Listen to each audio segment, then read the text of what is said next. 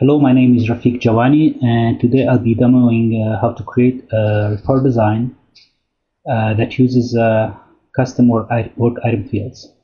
So for the purpose of this demo, I'll be using the plan item work item type, which has a theme custom attribute, which is like a custom enumeration. So let's create a report that shows the number of plan items categorized by theme. Let's create the data source. Let's choose the Jazz data source.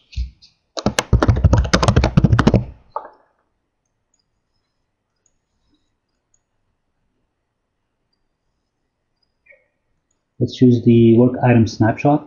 Let's choose some project area. Let's create a data set.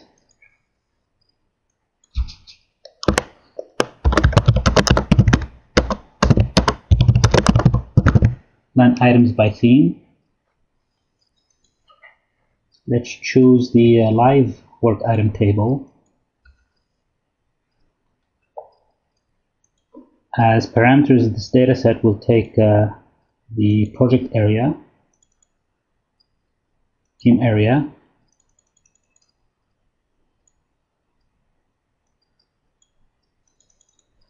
and the string key. The string key will be the theme's custom attribute ID. As output, we will get the count of work items categorized by string val. Finish.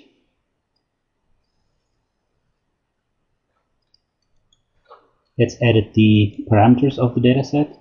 So the project area should be the current project area.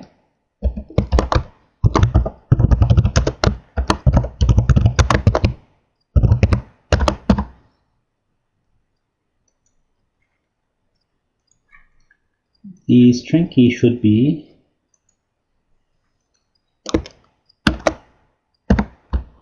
the custom enumeration field called themes.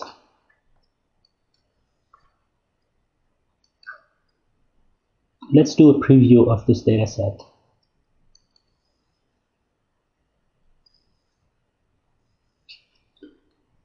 So as we see, the theme names are not humor readable because these are the enumeration literal IDs. So now we need to fix this, and you can see like the count for each theme.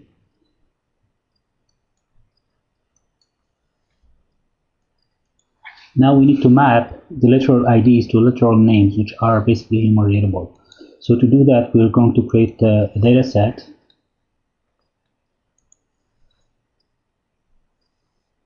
That uses the enumerations table.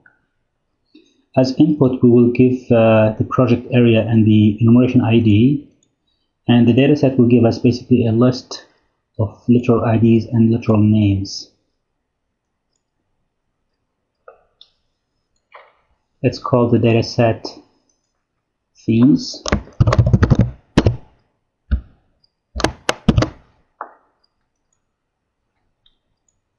The dataset takes as parameter the current project area, so we need another dataset that's going to give us the current project area.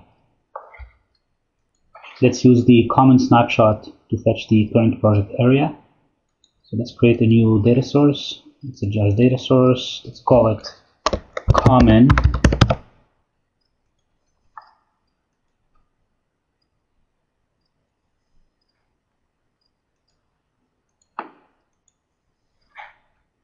And let's create a data set out of that. Let's call it project areas.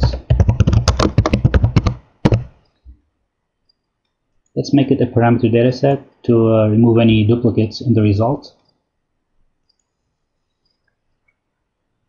Let's use the project area table.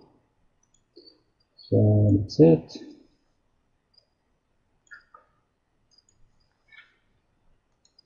Now let's edit it. Let's set the parameter project area to the current project area.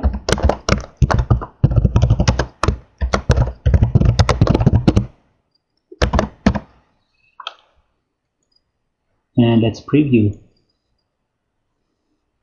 Okay, so the current project area is Rational Team Concert, and that's the item ID of that project area.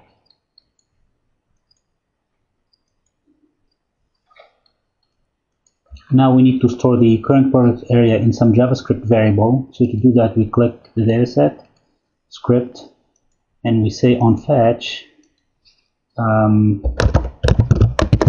project area is equal to row index project area item ID.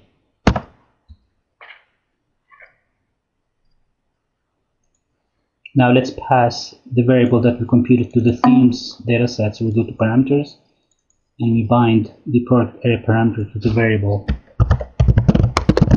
project area.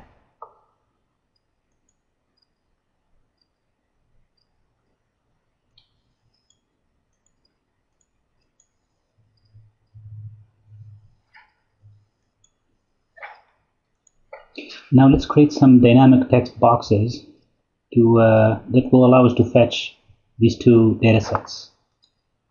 So one first text box.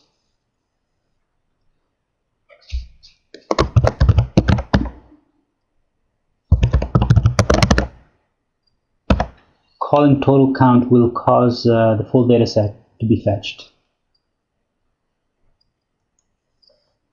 Let's bind the project areas dataset to this text box and hide the text box. Great. Let's do the same thing for the other dataset. So insert a dynamic text. Total.count. And let's make it hidden. And let's bind it to the themes dataset. We're done. Now let's try to preview the themes dataset. So one way to do that is to drag the table here and do a preview.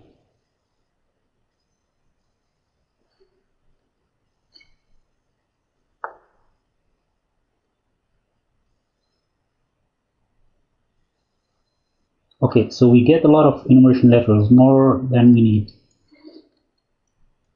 To fix that, let's restrict the themes dataset to the proper enumeration, to the themes enumeration. So let's do edit. Let's go to the parameters tab.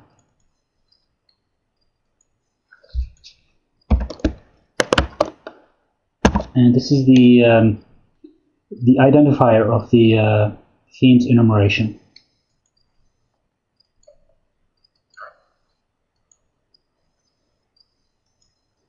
Now let's do preview again.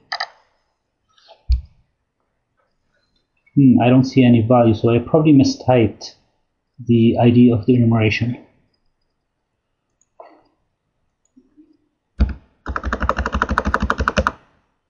Okay, so this is the ID of the enumeration. Let's preview it. Good. So now we have like a mapping that maps literal IDs to literal names. Let's put that mapping in a JavaScript object so we can easily access it later on.